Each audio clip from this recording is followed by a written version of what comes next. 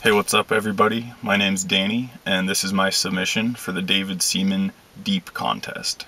The number one thing is to have your cup running over. You need to be completely full on an emotional satisfaction life level and really feed yourself, support yourself, nurture yourself so that then you have a very positive ecosystem inside yourself which can then radiate to others and bring all of your amazing possible benefits, gifts, whatever you want to give out to others and give to the world. It needs to be coming from a completely full place first from within you.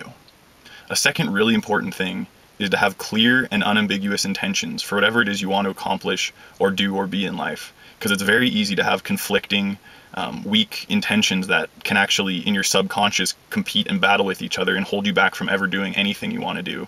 So it's really important to get very clear on exactly what you're trying to do in a given situation and then commit yourself to being 100% in alignment, where all your intentions are working together as one cohesive unit, rather than being split and indecisive and having competing desires that really aren't compatible with each other. You have to get very clear on what you want and then put those together, and you can be a much more powerful and effective individual.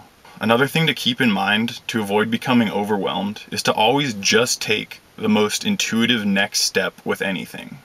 This can really help when you're feeling overwhelmed or like you have no idea what to do next, because when you just think of what's the next one thing you can do to make yourself feel good or go after your dreams or go next to anything that feels right that you're drawn to, just doing that is a very important step. And oftentimes you don't need to think out 2, 3, 5 steps ahead, because once you're doing that next intuitive step that feels exciting to you, usually those next ideas come to you and you're ready for what's next, and it all proceeds intuitively from there.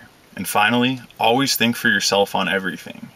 Have a flexible mind that can adapt to situations, new ideas, and perspectives, and always be willing to listen to other people. When you can listen to other people's ideas, hold your own ideas, and then compare them. And sometimes ideas we have are ready to be thrown out. They've become past their usefulness, and we can learn a lot from other people and situations. But always ultimately think on things for yourself and let yourself choose the next direction.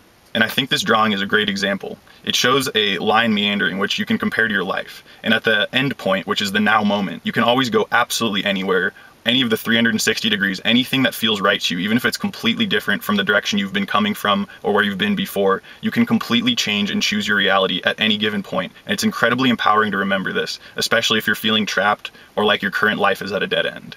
I hope these points have been super helpful to you and maybe made you think about things a little bit different. And remember, always think for yourself on everything and let people think for themselves too. We're all in this life together, we're all learning, and there's a million directions we can always go. So keep an open mind, think for yourself, and be ready for what's next.